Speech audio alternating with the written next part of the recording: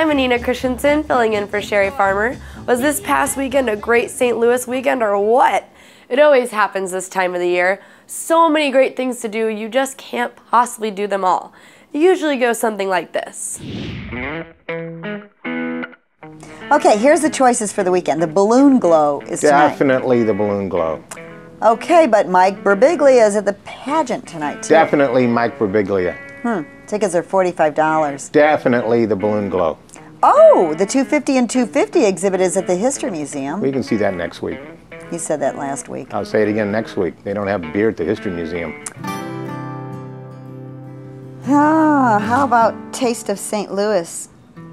Forget about it. It's impossible to park downtown. Well, you can just get a ticket. It's cheaper. Oh my gosh, it's in Chesterfield now. When did that happen? How about Urban Chestnut and Schlafly Oktoberfest? How did another St. Louis event end up in Chesterfield? What are we, at war with Chesterfield or something? How about the balloon race? Ah! We missed the balloon race.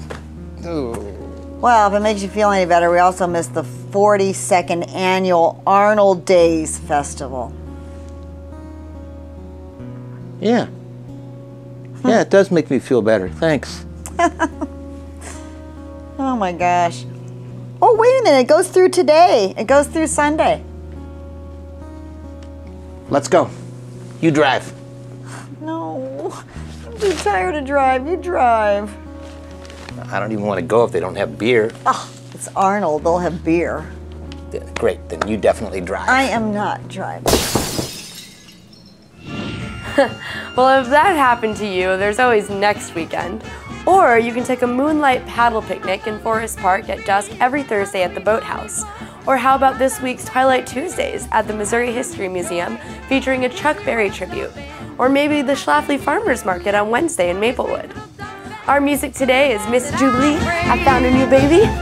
You can see her at the Prohibition Thursday at the Thaxton Speakeasy with free swing lessons. I could use some of those. See, still plenty to do. Have a great week, St. Louis.